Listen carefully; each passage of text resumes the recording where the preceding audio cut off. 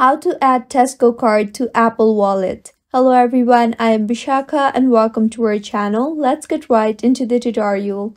In order to add Tesco card to Apple Wallet, open your preferred browser. In the search bar, search for tesco.com. You'll be led to the official webpage of Tesco. Here, tap on your profile icon and firstly, make sure you were logged in. Now select the Club Card Management option.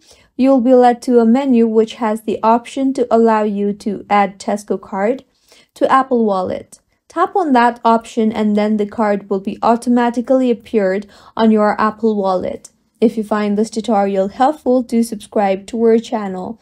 Thank you for staying with us until the end.